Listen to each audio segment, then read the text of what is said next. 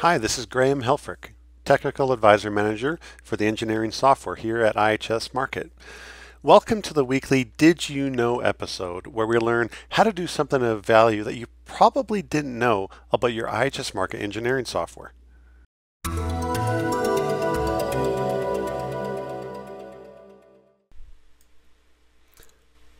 About a month ago, we were driving home at night and we hit a moose. Actually, it was really scary because moose are so tall and their body is the same height as our windshield actually. So in Canada over the last 20 years or so, there's been 300 people killed from hitting moose with their cars. So it was kind of after the fact. I was a little bit, shaken and sure grateful that we came out okay. Now, my insurance company that I've actually been with for 20 years, after this accident, they told me that my rates were going to go up. So I started shopping around and comparing different insurance providers.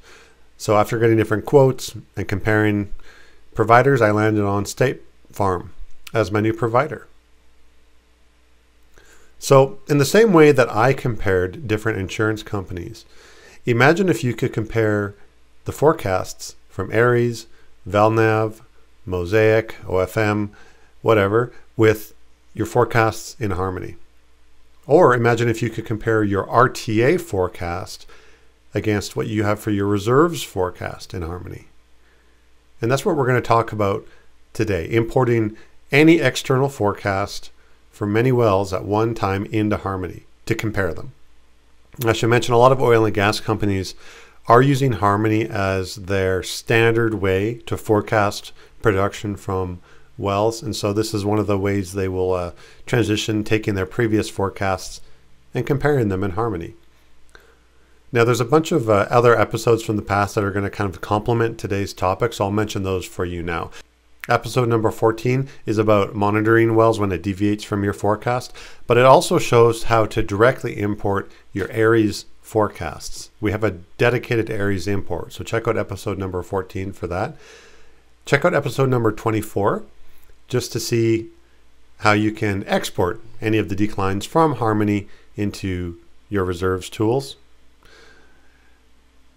Episode number 11 just shows how to automate declines really quickly in Harmony.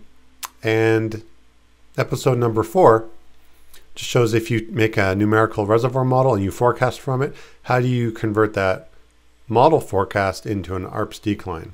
So you can kind of benchmark it against your reserves numbers. Okay, so let's jump into Harmony now.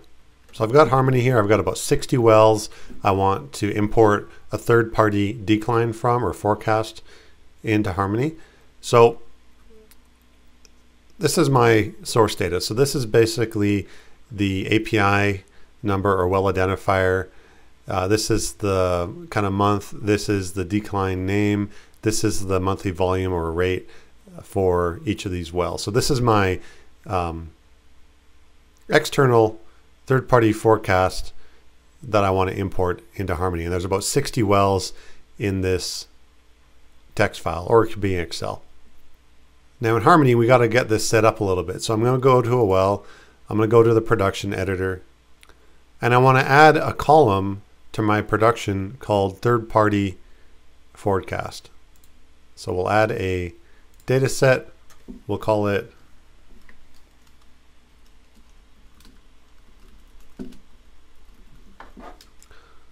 it'll be, in this case, these are oil wells. So it'll be a fluid rate or volume, whatever you prefer. And I'll put it under production and we're going to pick input. So I basically am making a blank column called third-party forecast. And you'll see as you toggle between every well, this column will exist. So you just have to do this one time.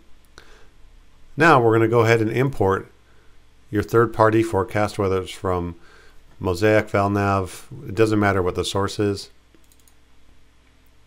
It's production. So when we're importing from that text file or spreadsheet, we need to tell Harmony what do these columns mean. So this is our time, it's date time. It can automatically identify that it's month and year. This is my well identifier. In this case, it's API number. And this is my oil rate. Now I don't want to put it under oil because that's going to think it's actual production history. Instead, we're going to go down to custom data set and see here's that third-party forecast column that we assigned. And here it says it's in standard barrels per day. So there we go. Now the way this works is in this particular import, I have a single column with well identifiers, and eventually it's going to switch to a different well. And I want to separate the wells based on their API number. So what I can do is click separate, and we'll see now that there's a different worksheet or a different tab for every single well based on where the API number changed in the text file. Okay, so I can kind of see a preview of the forecasts that we're going to import here on the bottom, and we'll say okay. So since these wells already exist in Harmony and have an API number, it's going to know which wells to assign these imported forecasts to.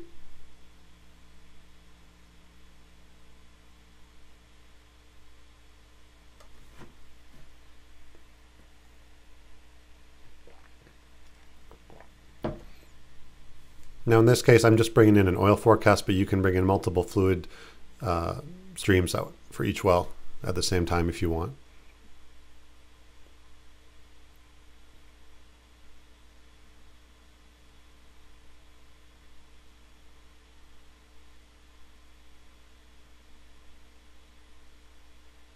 Okay, it's all done. Let's go check out one of our wells.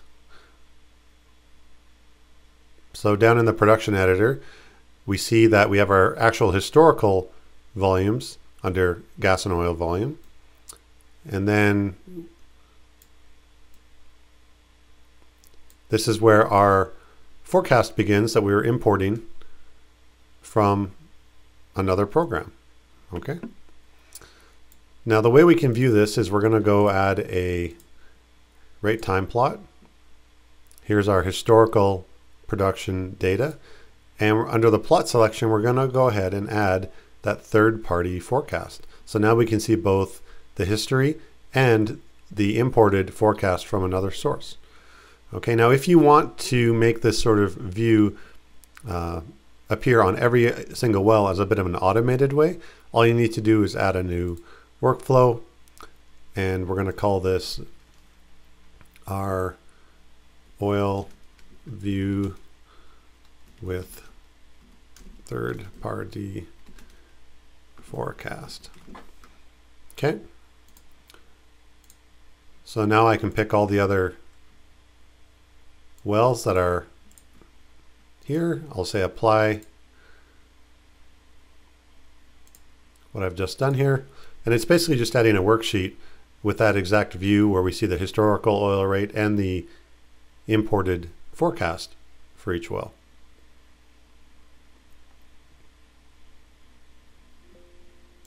Good, so now we can click on any well, see the history and that imported third-party forecast that we've brought in for each well. Pretty nice, right? Now the next thing we may want to do is do some declines in Harmony, whichever decline parameters we've set up, and we can go ahead and apply them and see if they are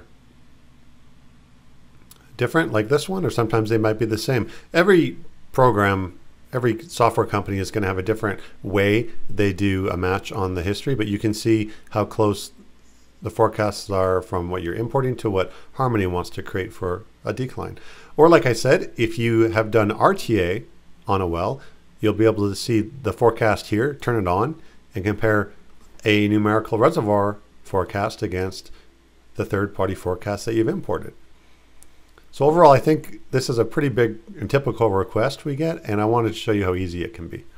So at the end of the day, what does this mean for you? Well, I think the big thing is you can take a forecast from any source outside of Harmony, bring it in and compare it to forecasts that you create in Harmony, whether it's from decline analysis in Harmony or an RTA model forecast.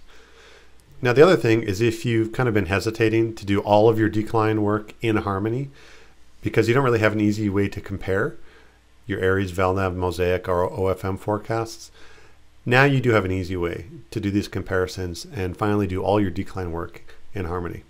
So The takeaway here is when you need to compare forecasts from different sources, just like I needed to compare insurance providers after hitting the moose, consider Harmony to do this in the easiest way possible.